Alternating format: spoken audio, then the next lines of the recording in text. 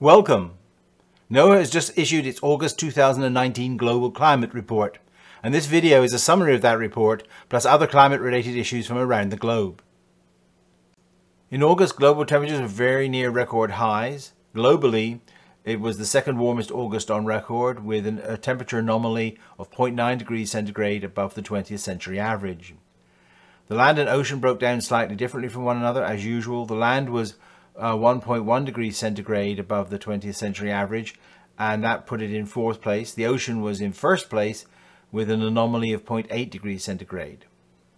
The northern hemisphere was the second warmest August on record at 1.1 degrees centigrade above the 20th century average, and the southern hemisphere was fourth with an anomaly of 0.7 degrees centigrade. That means overall we've had 415 consecutive months with temperatures above the 20th century average. Let's take a look at a map of how those temperatures were distributed around the globe. This is a temperature departure from average, and that average is set by the time period from 1981 to 2010. Now this tends to confuse a lot of people, particularly like those of suspicious observers. But really it's quite simple. Overall, this indicated a 0.9 degrees centigrade above the 20th century average month, with an increase of 0.07 degrees centigrade over August of 2018, which is actually quite a large deviation. We have three cool areas, one in Western Canada, one in Western Russia, and one over Australia. We have six warm areas off the coast of Alaska, Eastern Canada, most of Western Europe, South Africa, Eastern Siberia, and China. But I think the most interesting feature of this map is this cold patch of water off the western coast of South America. Now that used to be warm sea and has changed to a cold pattern. That means I believe that we're exiting from an El Nino into ENSO neutral conditions and maybe setting up a La Nina for late this year or early next year. We'll have to see about that, more on that later. There is nothing in the previous map that indicates whether a particular pixel is record high or record low. To do that, you have to go to what is called a percentiles map, and that is what this is. If you have a record cold pixel here, it will show as dark blue. If you have a record warm pixel, it will show as dark red. And as you can see, there are no record cold pixels here. There are only 4 much cooler than average pixels, compared with hundreds of much warmer than average pixels. There are 184 record warmest pixels, and that's why August of 2019 was the second warmest August on record. You can do pretty much the same thing by looking at the individual station records, and if you look at the daily averages, in August there were 6,971 new record highs compared with 1,804 record lows. That's a ratio of nearly 4 to 1. Year to date we have a similar picture with 58,946 new record highs and 33,718 new record lows. That's a ratio of nearly 2 to 1. So overall the highs have it, so that means we still have a warming world.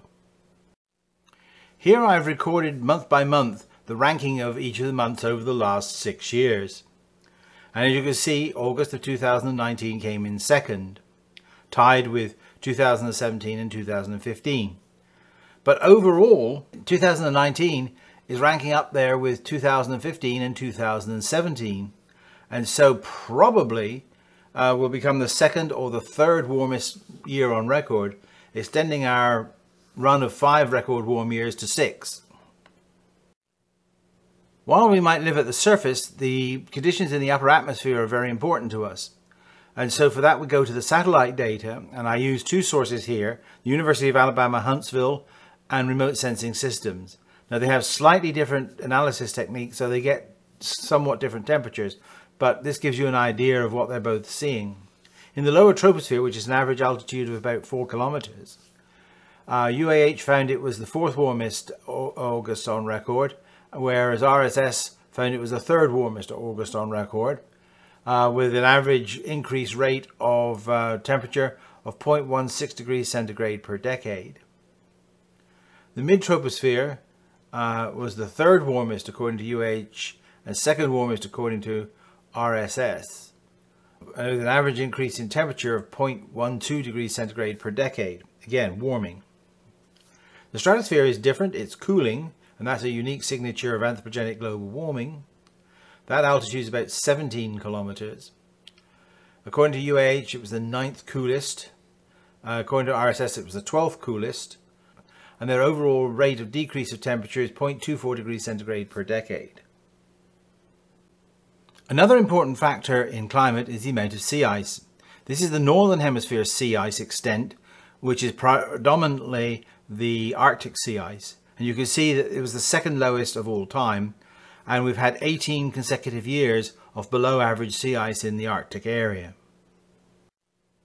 At the other end of the world, we have the southern hemisphere sea ice, which is predominantly that sea ice around Antarctica, and that was at its 5th lowest level ever, and is the 3rd consecutive year with below average sea ice.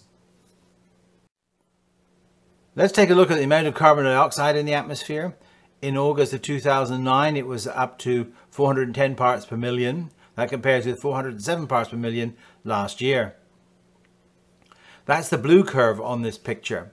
The black curve is the carbon dioxide equivalent of carbon dioxide plus all the other greenhouse gases such as methane, nitrous oxide, ozone, and the CFCs. At the moment, we don't have just 410 parts per million, we have the equivalent of 500 parts per million in our atmosphere. As I mentioned earlier, El Nino seems to have decayed away, and we're now in ENSO-neutral conditions. According to the models, we are likely to remain that way until the spring of next year at the very least. A few models show us going into more La Nina-like conditions, but most of the models show us remaining here or going slightly back towards El Nino. Either way, it's very slow change, and so I doubt that it's going to have a major effect on our climate in the short term. Let's take a quick look at the US temperatures, where it was the 9th warmest August on record, with temperatures 1 degree centigrade above the long-term average. It was warmer in the west, along the Gulf Coast and up the eastern seaboard, with a cool patch in the middle. We had record temperatures in Texas, New Mexico, Arizona, Utah, Colorado, and California. There were no record cold areas. In August 2019, there was about average rainfall over the whole United States. However, it wasn't evenly distributed. You can begin to see why the central part of the country had slightly cooler than average temperatures, because it was getting a lot of rain. Meanwhile, in the desert southwest and southern California, Texas as well, they were suffering from drought conditions. Let's update the tornado situation. At the moment, we stand at 1,277 tornadoes in the United States, which is well above average, and with just 20 more tornadoes, we will exceed the normal yearly average for tornadoes. So finally, to summarize, let's take a look at some significant climate anomalies around the world. Hawaii had its 2nd highest August temperature on record. The South Africans had their 2nd warmest as well. Europe had its 3rd warmest August, tying with 2015. Bahrain was at its 5th warmest August on record, and Asia as a whole had its 8th warmest on record. Australia is suffering from drier than average conditions, and I've already mentioned what happened with the sea ice both in the Arctic and the Antarctic.